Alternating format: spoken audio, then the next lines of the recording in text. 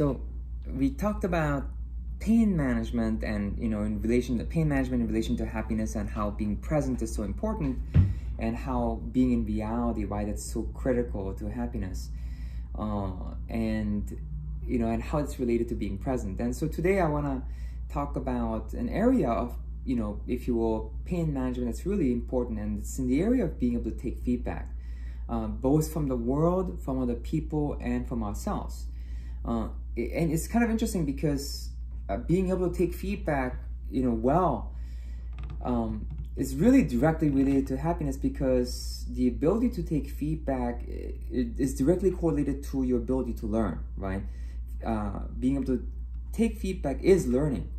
You do something, and then if it didn't work out, that is feedback. That not working on is feedback, and being able to stay present with it to understand why it didn't work out and being able to make adjustments for it is learning, where you keep making these adjustments until you can make it work. And it's directly related to adaptability and learning. And as you know, adaptability and learning puts you more in reality. It increases your sense of survival, and the word survival becomes the word thriving if you do that really well. If you can adapt and learn so well that something is not even a threat anymore, that's called mastery. And you can really tell, actually, as a matter of fact, I'd like to say, if there was a threat, we have built cities where the threat of nature, we've become so removed to it. Now we're actually finding our way back into it. It's almost kind of like when we want to get back to nature or something dangerous, we actually have to pay money and then go and look for nature or danger, if you will. And so it's kind of an example of how we can remove ourselves further and further from things that are not working until it works really well. Now, having said that, but receiving feedback, whether it's from someone else or from yourself, is painful because it shows where we are out of reality. And so it directly threatens our sense of reality. And I believe that's actually why receiving feedback is so difficult for a lot of people, because we have to go through the pain of recognizing where we are not in reality. And oftentimes what you'll notice is that we explain things away. The reason we explain things away is because we want to really prove to ourselves that we had a good reason as to why we didn't see it. And it's to actually make ourselves feel more comfortable and more secure in terms of our sense of reality. The issue with that is that even if you do feel secure, you still can't adjust to it. You're actually kind of, whether we realize this or not, we're advocating for our lack of competency and for our lack of reality. We're basically saying, hey, this is the reason why I didn't see this. This is the reason why I couldn't do it. And so you're justifying that, which is probably true. I always tell people the issue is that the issue isn't that it isn't true. The issue is that it is true. Your reasons as to why you couldn't do something is true. However, it's also true that if you stay there, then you're gonna keep running into the situation where things, whatever it is that you couldn't do, will persist and continue to kind of plague your life with that particular problem. And so being able to take feedback and learn from that, is a key measure of happiness, because it helps you create the life that you want to have. It helps you adapt, and it helps you have ease in life. And the more you learn, the more easier life becomes. And the better your ability to take feedback, the better your relationships become, because people feel heard, and people feel that you're working with them, and your own life gets better because you become smarter, you become more capable, and more importantly, you start understanding your needs better. So you stop staying in the same issue and experiencing the same problems over and over again.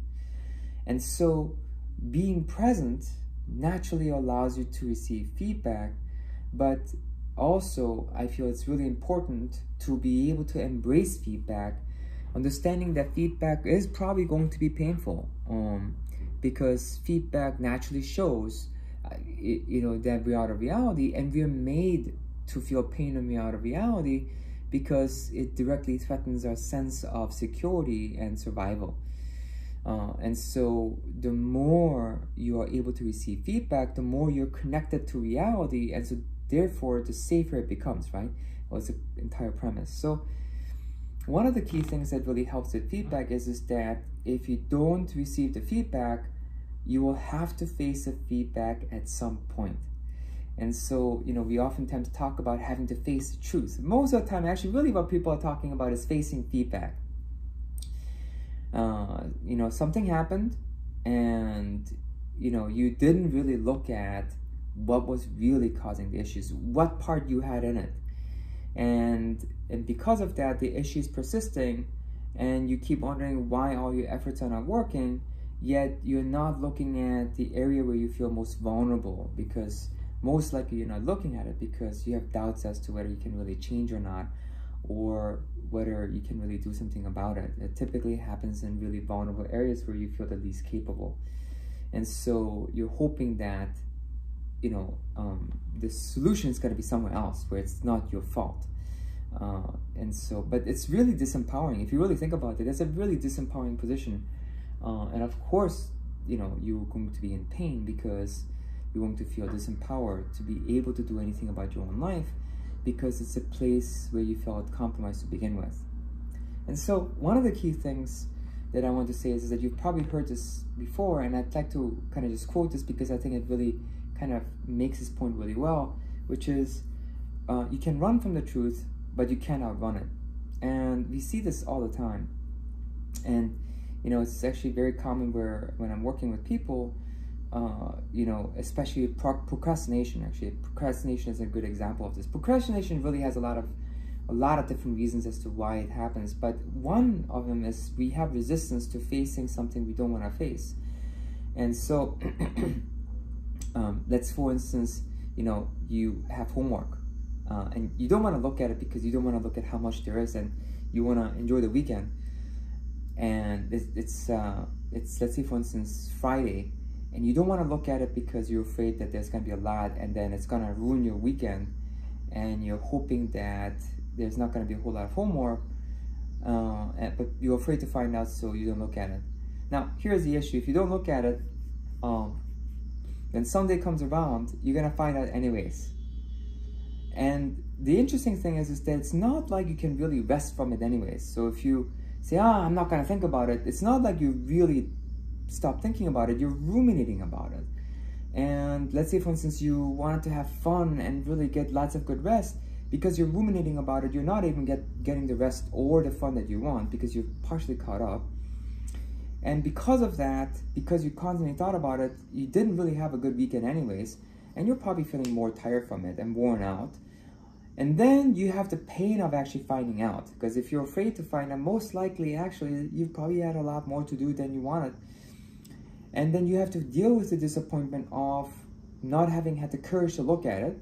And then you actually have also the pain of having to do everything on Sunday, and then you still actually have to look at yourself. And so if, it's kind of like, why you didn't look at it, and you're gonna be ruminating and probably beating yourself up. And so I kind of just mentioned like 8 different kinds of pain. But if you looked at it on Sunday, you would have had the pain of finding out, you would have had the pain of having to do the work, which you're gonna have anyways, but you wouldn't, and then you would have had to, actually you wouldn't have actually had to any other pain. You would have had those 2 pains. You wouldn't have had the pain of ruminating, you wouldn't have had the pain of being caught up and not getting the benefit that you really wanted to get anyways. You wouldn't have had the pain of being disappointed at yourself for not having enough courage.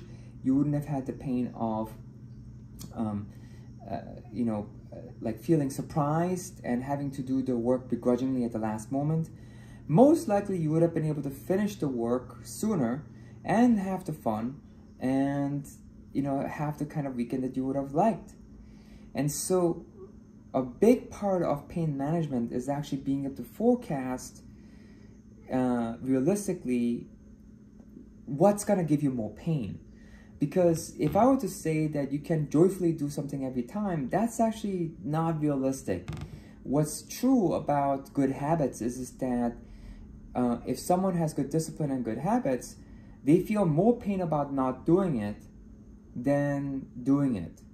You know, a good example is you know, like brushing your teeth. Most likely, if you're in the habit of brushing your teeth every night before you go to bed, or in the morning, if you don't brush your teeth, you just don't feel right. The pain of not brushing your teeth is greater than brushing your teeth. Whatever good habit you have, you'll notice that there's a lot of pain associated with not doing it because you understand the consequences.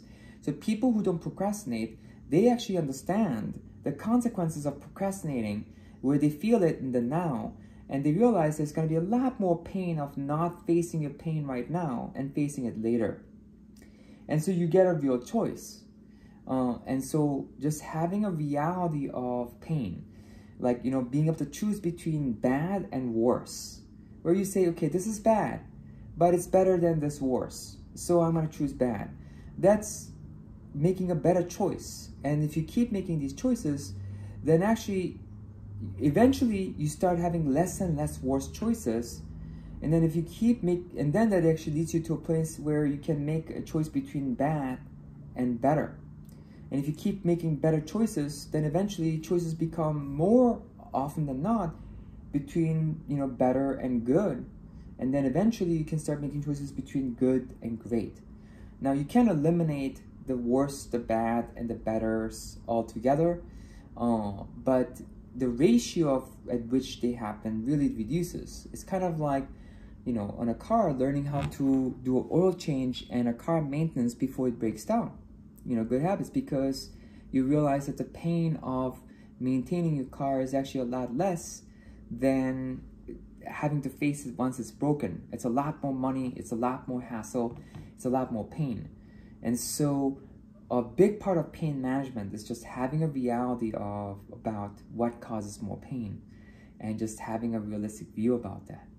And so now with that, have fun considering if you're about to procrastinate. Just think about which is going to cause you more pain. Whether doing it now would be less pain or doing it later. And just bringing awareness to this and becoming present with this. Now again, there's the theme of being present, right? Just by becoming present with it will allow you to learn. And you'll be like, oh, you know what? I thought that it'd be better if I delayed this. But really, the more I'm experiencing this, I'm realizing that it's actually just better to do it now. And it'll be your choice. You won't feel like it's like something you're forced to do. Hopefully that was helpful and gave you some things to consider about happiness. Thank you.